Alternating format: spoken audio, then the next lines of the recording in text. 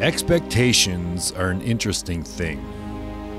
This team wasn't expected to be here. This was supposed to be a rebuilding year. 9 of their teammates from last year are playing pro hockey. The CCHA coaches picked them 5th in the preseason poll. But expectations in the locker room were different. Playing in front of the best goaltender in the country has its perks. Saved by Blake Piola! And all CCHA forward found his groove early in the season. Mosley to the net, scores! A winner shot by Riley Mosley! The depth of the team was there all along. Across the line, Swirsky looks to shoot! Scores! Marco Swirsky!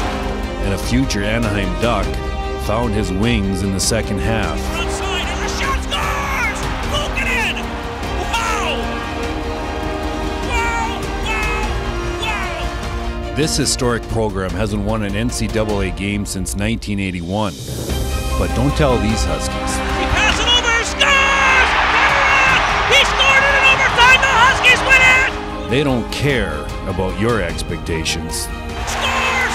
And restore on the back door! What a pass!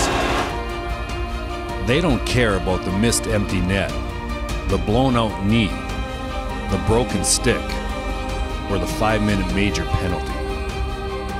They care about playing for the brother sitting next to them. 1, 2, 3, 1, 2, 3. They care about playing for the CCHA Coach of the Year.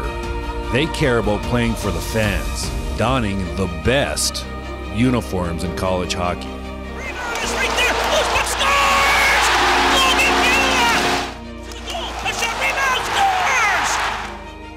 And Noonan right to the front, here's a shot, scores! Arnold Bronte!